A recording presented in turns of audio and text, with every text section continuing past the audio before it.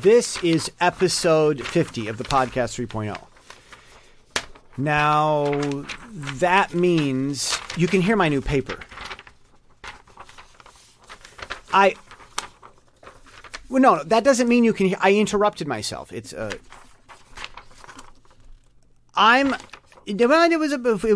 was as of this week, this is week number 50 of me having decided that I'm going to put the podcast on YouTube. Now, it's funny because as of right now, I don't know when you're listening to this, but as of right now, the views each week are like 3. Like, not many people. In fact, I might be the one viewing them. I don't know. Everyone's obsessed with YouTube, and I've got a number of friends. Jesse, I don't get it. Why podcast? It's like, have you ever heard of AM radio? It's like, you listen to something and you just go. Well, anyhow, I don't know. I'm seriously contemplating getting a video set up. So there'd be like a video cam of the podcast. I don't know what it is. I've been over this with people. I don't get the thing. It's like, if I can't see someone, then I don't understand it. I have to see it. So I might do that for YouTube, but I'm just not set up for it. In life, valuable principle of life, you can either have the right equipment set up. Doesn't need lots of money. It just needs to be the right setup of equipment. You can get used equipment. You don't have to spend money. Get the right equipment, or you have to do lots of editing.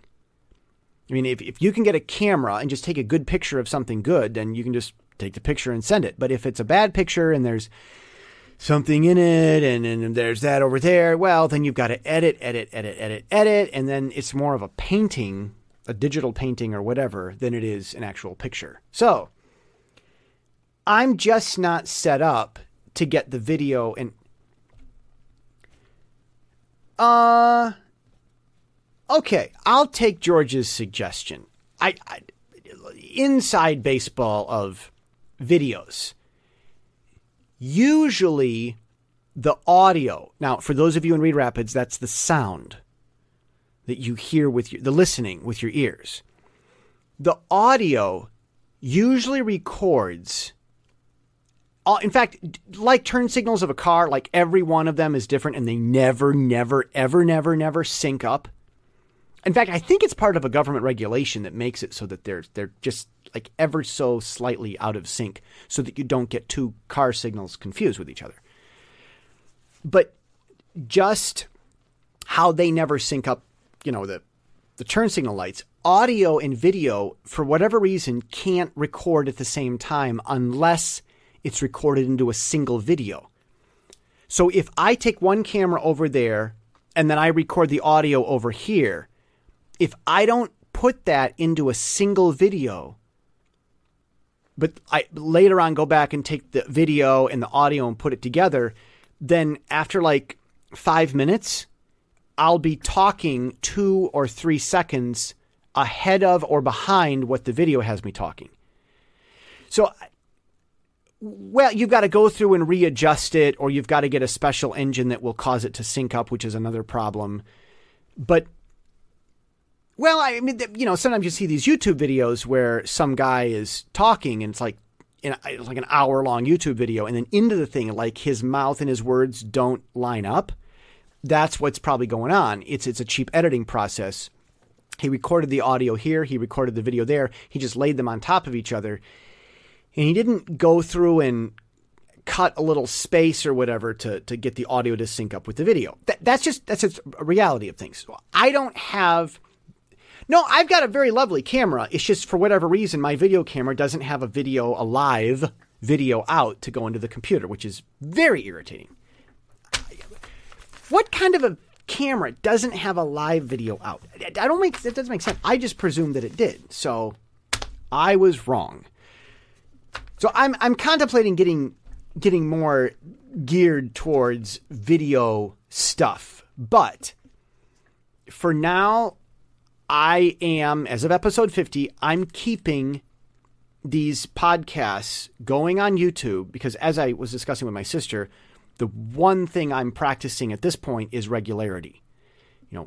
Going through the video editing process cut this, clip that, drag this, make that, upload it, and just do it. Being regular is an important thing. And I don't know what the thing is, but I've just decided that I need to be regular about stuff. And I could easily get lots of criticism from all kinds of directions. Like, Jesse, you've got this, you're at episode 50, you get 3 views a week on YouTube. Well, that's YouTube.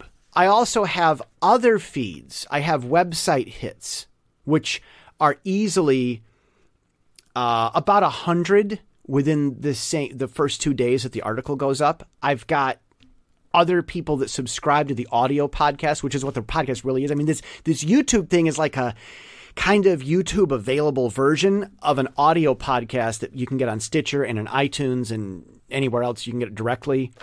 So I have subscribers in other places. YouTube is just another option. YouTube is by no means at all a gauge of what the actual audio intended podcast is doing. I mean, Limbaugh, for example, and Ingram, I believe Hannity, Glenn Beck, they have their radio show, but then they've got like a subscriber thing, which is another story. It's another dealio. And that subscriber thing is by no means a gauge of the actual audience. It's just better access for people that really are interested and want to see what's going on.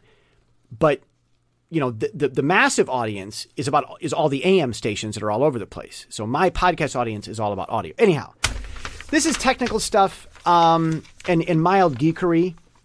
But I've thought about it with this podcast. What I do, I get on and rant about, the current developments of whatever's going on in Jesse's life. And it's kind of like a little bit of reality programming. And it may not be interesting to everybody, but I just want to keep it going.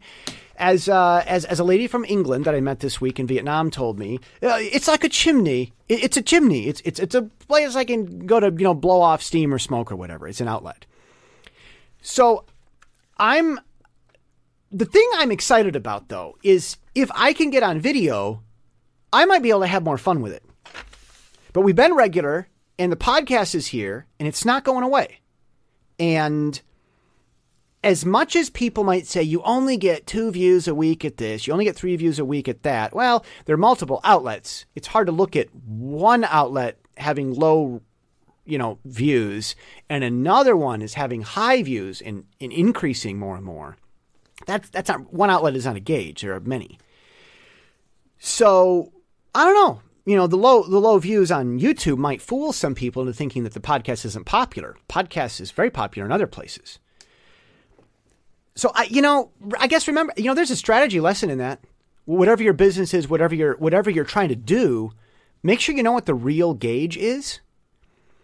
And I was discussing with some friends here in Taiwan this week about YouTubers and how these professional YouTubers who make like $2,000 a week or a month or whatever, $500,000 a year, just doing stupid, boring YouTube videos. How do they do it? Well, the thing is, they don't start out that way. You can't expect something to be awesome and show big results right away. You've got to be patient and regular with something and continue to improve yourself. And it's over time when you really love something that eventually you'll actually go somewhere, whatever it is in your life. That's my plan. And frankly, I hope that's yours too. There's something else that I want to tell you that it's really in my heart to share, but it's easiest if I just share that by getting to the point. The relationship between light and darkness relates to direction. Light travels in all angles and all directions from the source. Shadows, however, are not omnidirectional. They only travel away from a light source. A light that only travels across or down or over or up is not any true light. It may be redirected light, but the source of light shines in all directions. The only shapes like triangles or lines that occur naturally are shadows. Light does not discriminate. Shadow makers do. Light does not favor directions. Shadow makers do. Don't try to choose and pick so much. Just shine everywhere. That's the point. I'm Jesse Steele. jessesteele.com.